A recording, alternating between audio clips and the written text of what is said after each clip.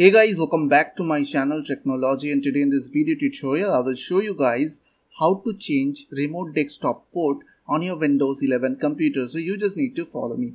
So first of all, what you have to do, you just need to go to your start menu or search menu and type over there regedit. Okay. After that, press enter from your keyboard. Now click on yes, and here you need to expand H key local machine. Okay, so expand that. Now expand system from here. Now expand CurrentControlSet. After that, you have to expand control. You have to scroll down and you need to expand terminal server.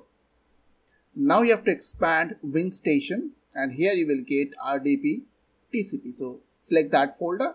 On your right side, you will get option like port number. So as you can see, the data is showing like by default port is 3389. So you just need to double click on it. So as you can see, by default it's showing hexadecimal and value data is showing over there. So you can use the port number between 10252 65535 that is not already used on your computer. So what you have to do, you just need to click on decimal and use the port between 10252 65535. So I will use here 2555, and after that click on OK, and as you can see, the 2555 is showing over there on the data, and after that you have to restart your computer and it will activate your remote desktop port.